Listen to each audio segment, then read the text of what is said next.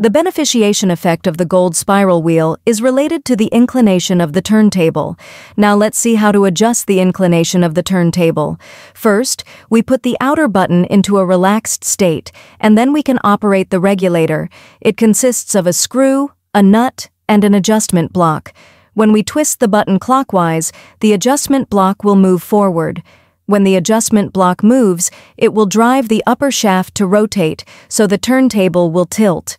Look, when I turn it clockwise, the turntable will tilt more and more. If you want the turntable to tilt to the right, we can turn the button counterclockwise. If you find that the turntable is not tilted, we can grab the shaft with our hands to tilt the turntable. Now the turntable is turned to the desired angle. After adjusting the angle, the nut will work. We turn the nut to make it turn to the edge so that it is tightly attached to the aluminum sheet. Finally, we need to tighten the buttons at both ends to prevent the turntable from loosening. This is how the turbine disc is adjusted.